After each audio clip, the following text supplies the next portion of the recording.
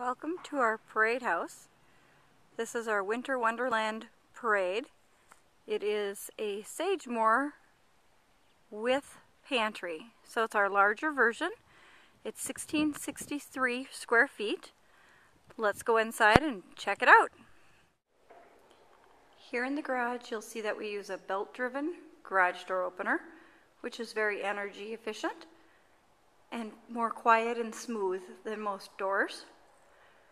You'll have a service door from the garage to the outside, and you'll have your firewall with your service door from the garage to the house.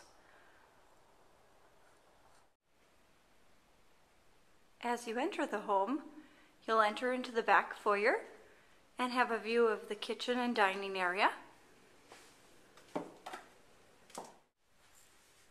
In that back entry, you'll have a nice locker system where you'll have storage up above, area for shoes and boots below, and hooks to hang your coats in the middle. On the other side of that service door, you will have a nice coat closet. From that entry, you will have the laundry room, where you'll have the washer-dryer hookup, a small utility closet for broom, dustpan, cleaning supplies, and you will have a folding counter on the other end. Headed further down the hall, you will enter into the master. In the master, you will find windows along the back, one on each side of the bed the way we have it staged. A nice tray ceiling. In this home we've done some contrasting colors. And then you will find a nice private master bath. In the private master bath, usually we do kitchen height countertops to give you a little more height for adults. In this particular home, we actually have vessel sinks on a standard vanity height. A nice large linen, stool, and a 5-foot shower with benches. Across from the vanity, you do have a nice walk-in closet with an arched header. You could certainly put in a pocket door or have some modifications made there. We are full custom, so if you don't quite like exact details here, we can certainly style it to your preferences.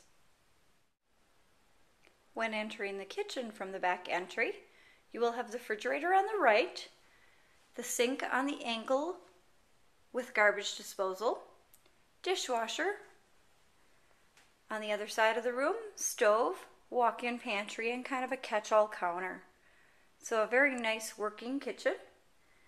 On the other side of the snack area, you do have a nice dining area.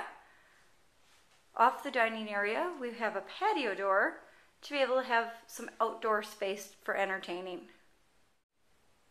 From that dining room area and kitchen, you do have the great room, which is opened. So you do have a nice open concept, great for entertaining. In the great room, you will have a gas fireplace and an open stairwell to the lower level. Your main front entry door, and there's the stairwell. We've done it as a half wall with a maple cap. You certainly could do it with open balusters and handrail. In that great room, we also have a gas fireplace with some contrasting paint on the wall to give us some definition. A tile surround is standard with a wood mantel. The fireplace itself is a heat and glow with electronic ignition, so the pilot light is not on 24/7. When you flip the switch, it lights the pilot light, which lights the burner. More efficient and definitely more cost effective on your gas bill. This home has been done with the dark Kona finish, which is a darker stain, almost a dark chocolate coffee color. We've done the hardwood floors in the kitchen, dining, and foyer 2 shades lighter than our cabinetry to give us a nice contrast.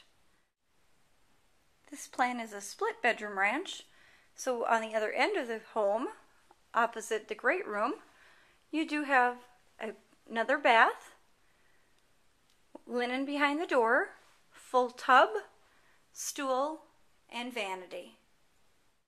Then you have a bedroom up front. We have some staging materials in there for our parade. So there's a lot of information about the subdivision, information about Energy Star, and then some plans.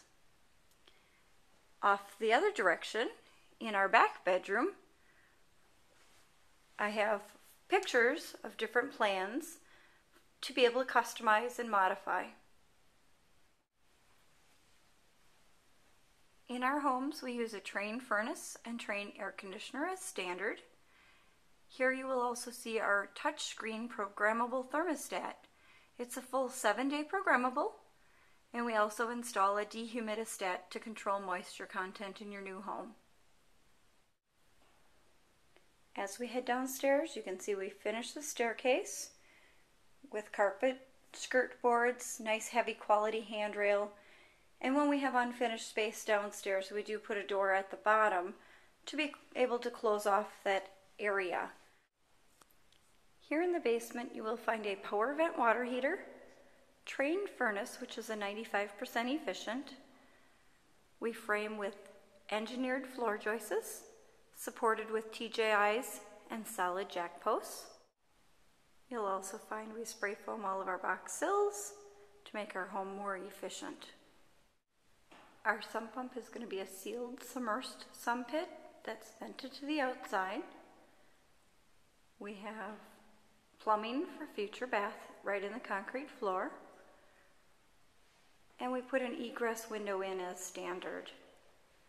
Along both sides of the egress window, you'll find a V-groove, kind of a fault line, and then we put a rubber barrier down into the concrete, because when you put an egress window in, we'll guarantee that the wall's going to end up cracking.